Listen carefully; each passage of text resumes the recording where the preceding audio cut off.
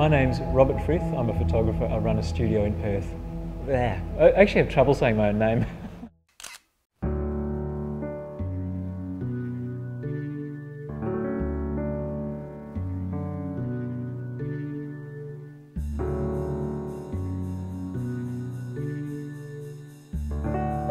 I guess I'd call myself a Perth generalist because I don't believe Perth's the sort of town you can specialise in.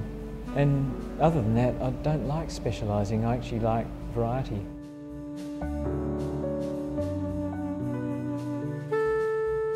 You know, I couldn't face knitwear every day, and I couldn't face food every day, but I love shooting food and I love shooting knitwear, and I think I'm like a lot of photographers. I have a pretty short attention span, fairly impatient.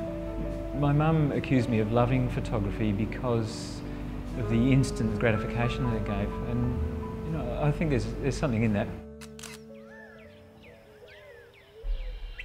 One of my favourite shoots, it goes back a little way, was one I did for Rio.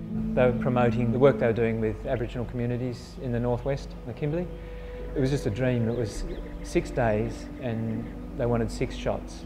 You know, just a camera on the back, all the freedom in the world just to make the best shot out of what was actually happening. The community were fantastic. They had some stories to tell that had been swept under the rug for decades, you know, probably a century.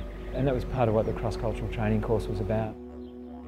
We went to a school and the football oval there is actually just rocks. I mean, I kid you not. And they're belting around on there in bare feet, kicking this ball. I mean, the kids are always fantastic wherever they are because they're so unpredictable. You just, you keep getting new stuff from them all the time. I shoot these little destination stories for a couple of magazines like Delicious and Qantas magazine. Those ones are always a joy. You know, there's no prescription. I don't have to photograph the dish there, I don't have to photograph the exterior, I just have to get something that's interesting, you know, that they can caption and tie into the article. One of the wonderful things about those sorts of stories is the narrative aspect of it. And as a result, you always have your antennae up for opportunities. You know, we're hurtling up the road at 110 k's an hour, almost to Geraldton. There was one of the roadside stalls and they're selling rock melons. You know, I mean, you don't even think about it. You stop and introduce yourself, you know, meet some great people and get some great shots.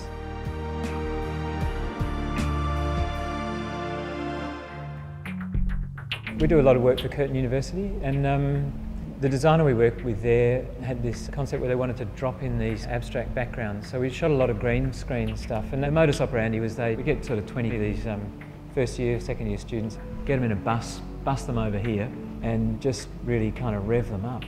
We have some great fun doing that, just taking them as far as they will go. Sort of extreme shots never get used, but that's the only way to get the sort of relaxed, cheerful sort of stuff that they're hoping to get.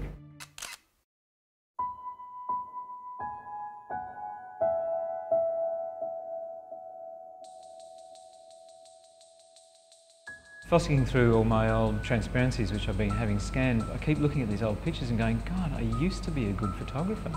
And a lot of it's, you know, I guess what people are calling street photography now, very response to the moment. I'm still a great fan of people like Robert Frank and Lee Friedlander, those guys particularly, Walker Evans to a degree.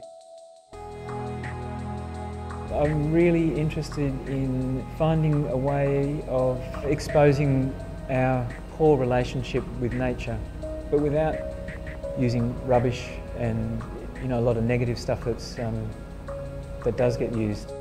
You know, if I could do something, you know, with the only real skill I've got, if I could find a way to do that would be, I'd die happy.